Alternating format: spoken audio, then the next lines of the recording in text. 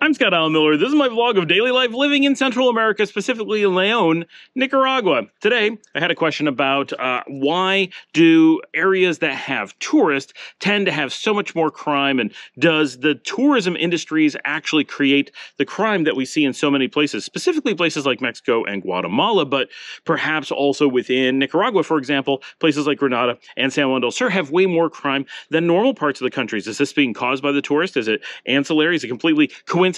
What is happening? And I think that's a great discussion and things that people should think about, of course. So we're going to talk about that right after the bump.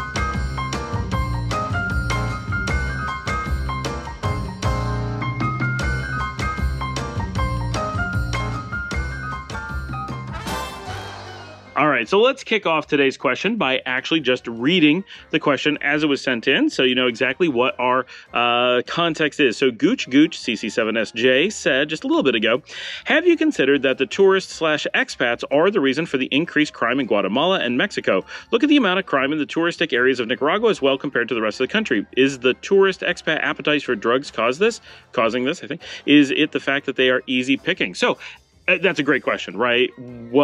So let's start by looking at a global context. Where is the world epicenter of tourism? Well, that is for sure the Mediterranean of Europe. That's Spain, France, and Italy. And if there's one thing that those countries are known for, it is an incredible lack of crime, both violent and just traditional crime. Like, crime is very, very, very low in those countries. And it's actually mind-blowing just how safe they are from, violence is low, homicide rates are low, even snatch and grabs and pickpockets are low. Now, the pickpocketing is a little bit higher, right? So, coming from the United States, pickpocketing is a little bit lower than a lot of Europe, but that's because violent crime is so much higher. If you pickpocket someone in Europe, the chances that something really bad is going to happen to you, yeah, the police might catch you, you could get in trouble for sure, but the penalties for that are reasonable. If you get caught by the police pickpocketing in the United States, generally it's about the same.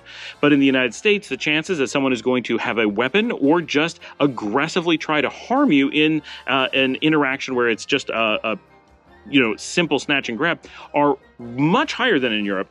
And so that discourages that really low level of crime, but of course engenders a much bigger type of crime. So it's not a win, but it does create a little bit of benefit. So Europe does have a little bit more of pickpockets, but they're also very conscious of it. But Europe also has way more tourists.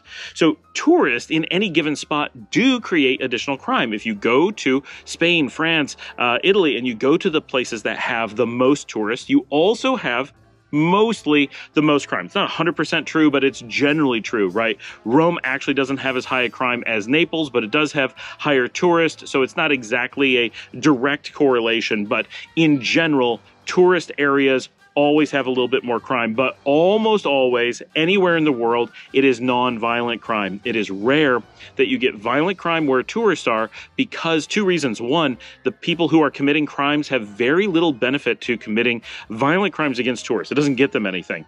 And two, governments and regional authorities and individual companies and businesses tend to be very, very protective of tourists because they bring in tourist dollars, and it only takes a little bit of crime to drive them away.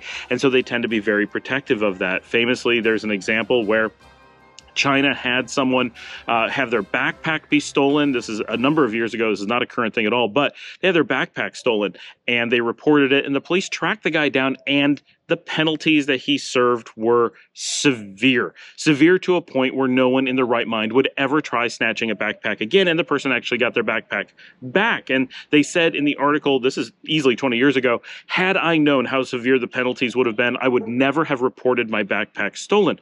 But to the Chinese government's viewpoint, someone stealing someone's backpack that's a tourist represents a potential eroding of tourist faith in the Chinese safety mechanisms. And so they have to shut that down because in an economy at the time, which was much poorer than it is now, the loss of tourism could have represented a loss of income for a lot of people, which in turn could have led to people starving to death, for example. And so in a way, it's indirect, but stealing a backpack from a tourist could have led to a child starving to death, and that would be seen as murder in certain viewpoints.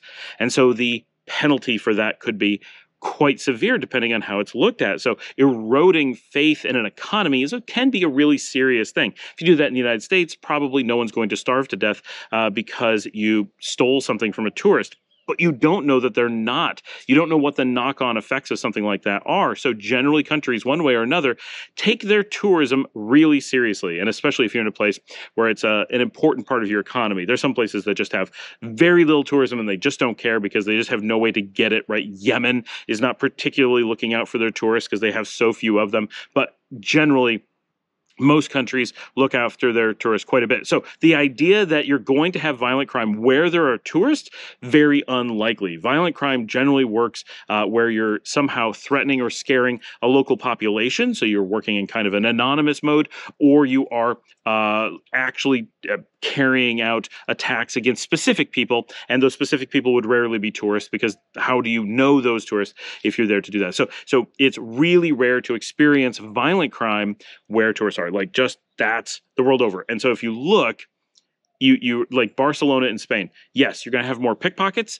than you're going to have in somewhere in Galicia, but you are not going to have violent crime. It just doesn't make sense for anyone involved. So the question then is, what about here in Nicaragua? What do we see play out here in the country? Well, it's pretty much what is predictable, right? In general, Nicaragua is a very safe country, very, very safe.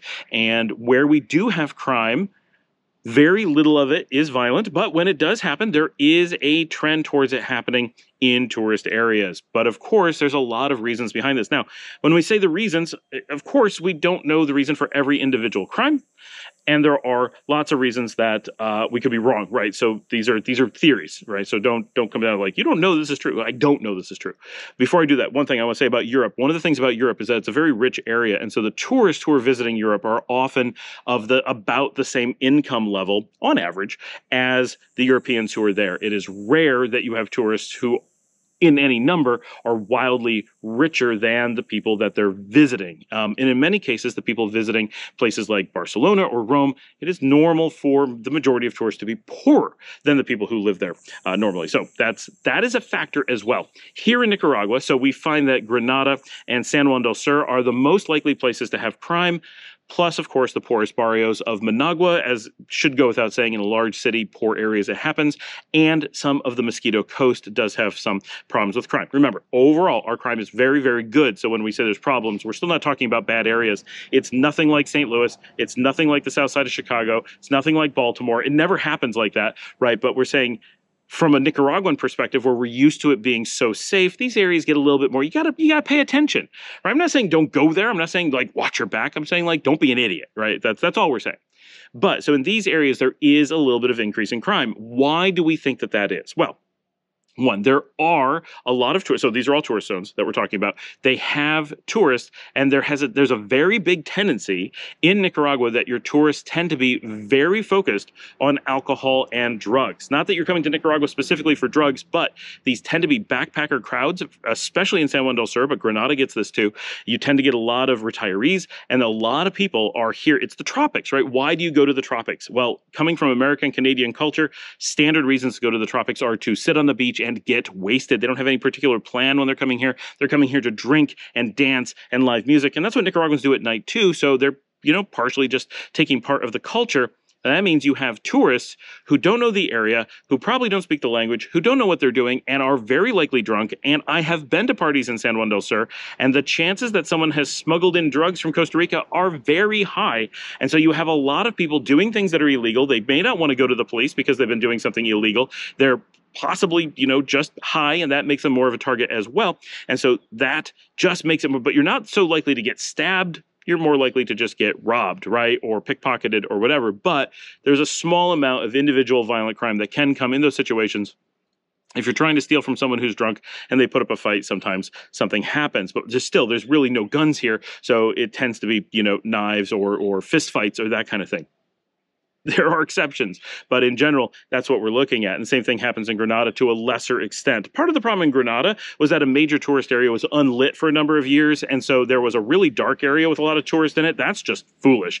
They've fixed that, and I think the crime has probably dropped a lot. That was a major problem for a while. Just too many tourists in completely dark areas. People could hit you in the back of the head with a rock, take your money, and no one would ever know someone was there. You'd be like, I heard something in the darkness, and in the morning they find you laying there without your wallet, and you're like, I have no idea, rock in the darkness. So that was a problem, but that has been fixed years ago. But it has a bit of a reputation from that. But that's about the crime that we get. So it is true that tourist areas here in Nicaragua have this small increase in crime, but it's a very specific crime. We don't see, house break-ins are not more common. Road rage isn't more common. It's very isolated to people stealing from the tourist most of the time. And remember that the majority of tourists that are here are much richer than the local population. So the chances that they have a lot of money on them or a very significant amount of money to the local population is likely. So what would be seen as a small mugging in the U.S., I got mugged, someone got $200. Here is, I mugged someone and I got a month's salary, right? So what's being taken from one is seen as relatively small and what's gained by the other is seen as relatively large. That tends to make crime a little bit more attractive because even if there's stiff penalties for committing a crime, if the payoff is high enough, it's going to make some people willing to take the gamble on that, even though it's something that they may not want to do. Plus, if there's some level of desperation, and let's be absolutely fair, there are some people, I have not met people who feel this way, but there are people who are very upset with American policies and things that have happened to Nicaragua and do feel that the violations of reparation laws from the International Court of Justice to Nicaragua by the United States are things that Americans owe to the public. And so there is a certain amount of, well, Americans legally do owe this money to Nicaragua. They aren't paying as a country. So, I've never heard someone say this, but you can imagine how easy it is to make that leap as an individual to justify your actions if you're specifically robbing people most of the time who are coming from a country who has stolen from your country and is avoiding paying their court-mandated reparations. You can see where it's going. But when you have a lot of backpackers anywhere, you're going to have a lot of crime. Backpackers have a tendency to do foolish things, get wildly out of control, and carry a lot of money. And so I know backpackers are like, we don't have a lot of money, but they tend to be moving from place to place for a long period of time and have a lot of cash. And so they're easy targets. That's going to, if you create a bunch of easy targets, you're going to get some crime. However, that crime remains incredibly minimal. And that's what we see here in Nicaragua. These minimal amounts of increase with minimal crimes that happen in those areas. So that brings us to the real question. Well, what about Mexico and Guatemala? They have so many tourists. Isn't it the tourists that's creating the crime there? When we're looking at crime in places like Mexico and Guatemala, it may be tempting to say that, well, it must be these places have lots of tourists. They must have major crime problems caused by the tourists. But this doesn't hold up because areas in these countries that have tourists essentially have no crime. The exception being Cancun, but Cancun proper is not a tourist area. We call it that, but the areas that have tourists are not actually in Cancun, and the areas that have crime is actually Cancun. So that's a little bit misleading. But as you go around Mexico, basically any place that has a lot of tourists, there are exceptions, but basically any place with a large number of tourists has a very small amount of crime. It's not a crime-free country, but much lower than the places in the country that have high crime. When we're talking about high crime in Mexico, we're really centered, especially in the Northwest, in areas that are controlled by the cartels. These are definitely not tourist zones and rarely large cities. There is a lot of crime in Mexico, and that is just a terrible reality going on for them right now. But as a tourist going to Mexico, you really are isolated from that in most cases. Yeah, you may want to be a little bit more careful when traveling on open roads between cities. You definitely want to be a little bit more conscientious of what you're doing, and you want to pick where you're going a little bit carefully based on where there's problems. But even recently, I was in Sinaloa, which is a name that is just associated with all kinds of the worst crime in Mexico. And while being in Sinaloa for several days, I witnessed no crime and had no fear, was able to walk around on the streets, no problem whatsoever. There was no crime in tourist areas, and I went well outside tourist areas and explored old city, regions and walked through parts of the city that were not touristy, and zero problems and zero concern that I was in a dangerous area. Nothing like Cancun. Cancun is scary, but not touristy at all in any way whatsoever. So that's a little bit different. Go to Isla Mujeres, one of the most touristy areas. No crime. You don't have to worry about anything. They're like so safe. So it's really important to understand that when you're looking at Mexico, even though it's a very touristy country, the areas that have the tourists are, yes, pickpockets, but they are not places that have real crime.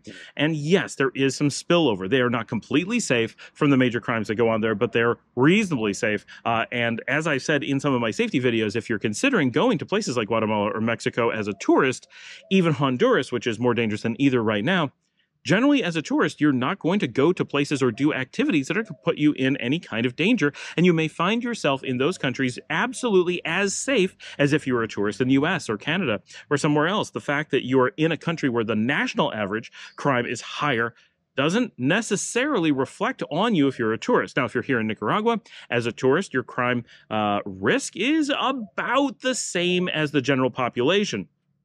But if you're in a place like Honduras or Mexico or Guatemala, it's going to be much lower. It's not going to be lower than it is in Nicaragua, of course, but it's going to be much lower than in the general population, because most of the violent crime, especially that's going on in those countries, is happening within cartels, in cartel-controlled zones, in areas that are fighting against the cartels, and so forth. Now, if we come down to Guatemala, we find the same thing. The areas that are very touristy, Antigua, Lago Atitlan, Quetzaltenango, Tikal, places like that, you have extremely low crime. As a tourist going to Guatemala, you really have no concerns.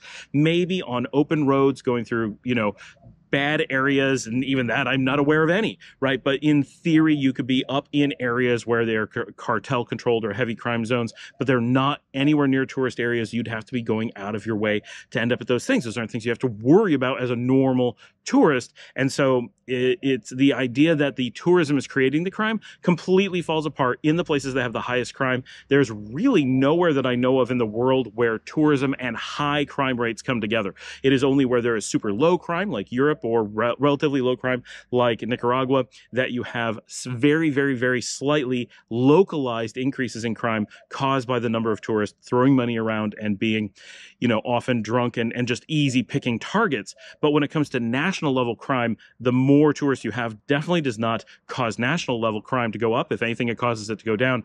And when you have major crime problems in the very few countries that have them, typically those crimes are either caused by major infighting. Like a lot of African countries, they have groups that are fighting for control of the country. That creates crime or violence of maybe you don't consider crime, but violence that you have to worry about. And if you're in places like Mexico and Guatemala, it is cartels that are fighting. And that is true throughout the region, all the way down to like Colombia. In that zone, you have a lot of drug trafficking that creates those problems. So where does the crime actually come from? Well, this one's actually pretty easy and very straightforward. The majority of the crime in Central America and Northern South America, the areas that have the really high crime here in the Western Hemisphere, almost all come directly from U.S. exported cartels and a U.S. funded drug trade. And when we say U.S. funded, that means there's two things. One is that nearly all of the drugs that are being purchased at their end state are being purchased in the United States. So all of this region is simply funding or flowing drugs from production zones like Colombia through, these are transit zones, up to the United States, where they'll eventually be sold, because that's where the money is being generated to create all this crime. This is basically organized crime throughout this region. All the major crime comes from some form of organized crime. Things like drug cartels would be considered organized crime. They're not like the mafia, but they're not completely not like the mafia either. So this area is all drug-related major crimes. And there are very few places in the world where it's not either control of the country or something like drug trafficking that creates your big-time crime. We have to look at this really carefully, because all of the countries that are involved, Colombia, Panama, Costa Rica, Guatemala, Honduras, traditionally El Salvador, but no longer, and Mexico, are all closely tied to the U.S., both in proximity, but also that they do a lot of business with the U.S., not just as manufacturing or whatever countries, but also as political partners. All of those have, to some degree, aligned themselves with the United States and been political partners in the zone, and nearly all of them have been directly influenced by the CIA putting drug trafficking into those countries, because that is used as a way to fund the CIA without oversight by the American people. And no, that is not a conspiracy theory. Before someone says, well, that's just crazy, that was investigated by Congress. That is the official record. It is a known thing in the United States, on the record from the government, that the CIA did this, and now it's out of control. But they did it through countries that they have these partnerships with, and it created this now completely unmanageable problem of drug trafficking and massive cartels with a lot of weapons and a lot of money. So you can directly tie that proximity and partnership with the United States in this zone has created the crime. And in other zones, such as El Salvador, which is now at really, really low crime levels, but historically their crime was the highest in the zone. They specifically had a U.S.-backed civil war. that had caused a massive migration of Salvadorians to California, where they were introduced to these Southern California gangs. That gang culture and cartel mentality was then re-imported back to Salvador when they moved back, and it became basically an extension of Southern California. Of course, the population of El Salvador is very small compared to Southern California, so it was very easy for it to become kind of a satellite of the worst parts of that culture, and it became overrun with that. And so that's why El Salvador specifically became really, really bad, and why they were able to clean it up relatively quickly, because they had a very isolated problem to tackle. It was still extremely difficult, and we're super impressed by their ability to do that and how well they've turned that around. But that is a recent thing, and it was still proximity to the U.S. and part and parcel with the drug trade that created the problems there. So all of these countries have had a lot of the U.S. getting involved in their politics, pushing those countries to do things on behalf of the U.S., acting, to look the other way at certain times, to allow certain things to happen, to, partner with the U.S. for things that they want and enforcing their policies abroad. And that has brought, naturally, a huge amount of crime and corruption to those countries that they are now tackling. And many of them are tackling well, not all, but some of them are tackling quite well. Some have actually cleaned up, like El Salvador. Kudos to them. And it is really interesting to see that Nicaragua, who has absolutely stood its ground against the U.S. on all of this and refuses to participate, they strongly block the drug trade through this country. They show that the other countries could block at their borders and are choosing not to, not in the same way, right? Nicaragua has very stringent border controls, and it's working, and they continue to not allow the United States to guide them in allowing these things to happen or to looking the other way for certain activities, and it is working. Nicaragua has never had. It didn't have to clean up a traditional crime problem. It was able to maintain a reasonably low level of crime. It has improved over time, but even when it was bad, it was nothing like the countries around it, because it acted completely differently. It was able to use the proximity to the U.S. still created crime problems here, but its partnership with the U.S. was non-existent, and that allowed it to stay relatively safe compared to all of its neighbors. It still has to deal with spillover crime from all the bordering countries and near bordering countries, except for now Salvador, but traditionally had to deal with that too. We do share a water border with them, so that is a potential concern. So Nicaragua has had to work really, really, really extra hard to stay safe in a sea of problems.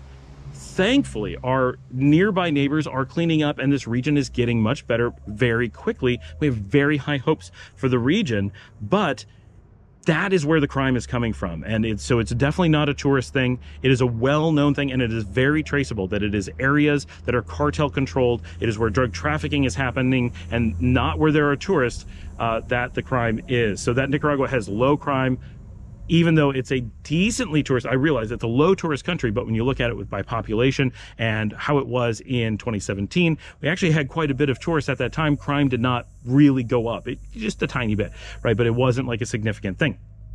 So I hope that answers that postulate that perhaps tourism was causing crime. If anything, tourism acts as a hedge against major crime, and the more tourism you have, the more likely you are to be able to either have pockets of or complete riddance of major crime problems, because it provides such a source of economy that depends on being crime-free. Even criminals within countries where you have a lot of tourism, the mafia in Italy, for example, know that if they create any kind of violent problems, it will drive their basic economic base away. And that is not something that works out for them. If you're organized crime in Italy and you want to make as much money as possible, scaring away the tourist and causing a collapse of the economy is hardly the way you're going to collect the most money. So they have a strong interest in many of these cases in keeping the tourism economy strong. And so that requires them to keep violent crime either in check completely, or at least from spilling over into touristy areas. Thanks for joining me. Like and subscribe. If you'd like to help support the channel, you can buy me a coffee at buymeacoffee.com/ScottAllenMiller. As always, it would be great if you could share this on social media, tell a friend or family member about the show, spread the word, get someone to watch it, and I will see all of you tomorrow. And if I'm doing my job, we're going to pop up 4 videos on the screen. If you could just pick one of them and let it play in the background, or actually just watch it and participate. And always get down and leave your comments below.